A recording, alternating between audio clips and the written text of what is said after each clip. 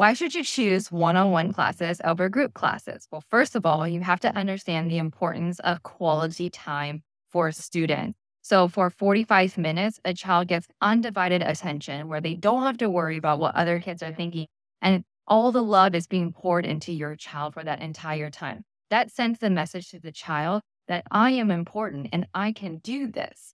And second of all, in group classes, no matter how great the teacher is at differentiating a lesson, there's no way that a child's class can be totally tailored to their needs. So for example, let's say I'm working with a child on short vowels and blending sounds, and they're doing amazing. So what I want to do is I want to level them up at that moment in that class. But if I have another child in the group, I may not be able to do that because let's say I'm working with that other student and I notice, yes, they're doing this great, but they're confusing some letters and we would need a drawing activity to help them differentiate the letters. As a teacher, I can't do both approaches, so I have to make a decision, right? If I make that decision, either one person will be bored or one person will be overwhelmed. That doesn't support both children at the same time. In a one-on-one class, this issue can be eliminated because I can tailor to that child's needs whenever I want, pivot whenever I want for every single class.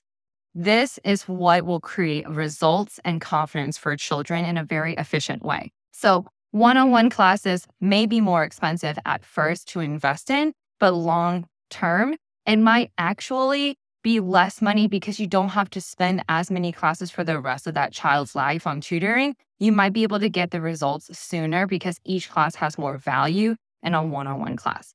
And the most important thing I want to add to all of this is your child has interests and has emotions. And in a one-on-one class, it's important that we can address these interests of theirs and apply that into the class. And if they're having a really bad day, then we can address those issues and talk about them in class. Why? Because we want them to see learning in school as enjoyable. And so if all of them are welcomed and we tell them we want to address all of who they are in their life, then they will feel like learning accepts who I am. Learning is all about me, and I'm going to start loving to learn. And there you have it. One-on-one classes can give you the results for literacy, can build a child's confidence, and can bring joy to learning.